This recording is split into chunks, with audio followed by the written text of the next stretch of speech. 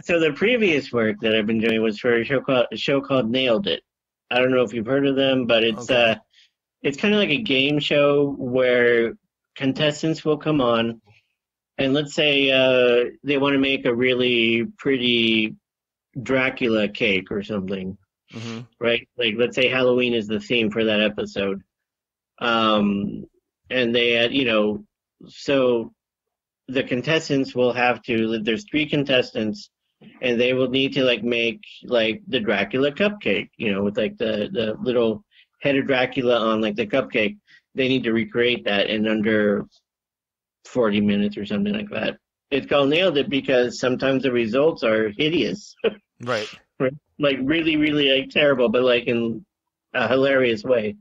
Um, and so my job was like to do character designs and stuff um for some of the challenges. So let's say the ones that I can show you are I did one for like a Charles Dickens Christmas episode. It's Okay. on the holiday Netflix special.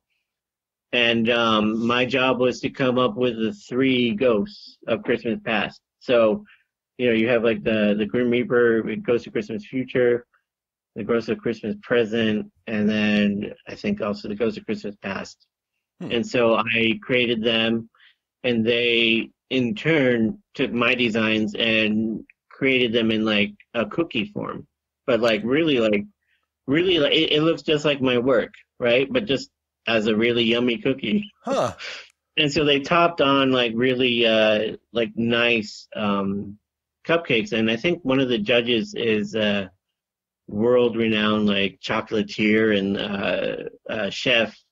His name is Jacques Torres, I think. Some of the results like just crack me up. The tagline should definitely be, "It's just like my work, only a really yummy cookie." I just love that line that you said. I want that on my tombstone.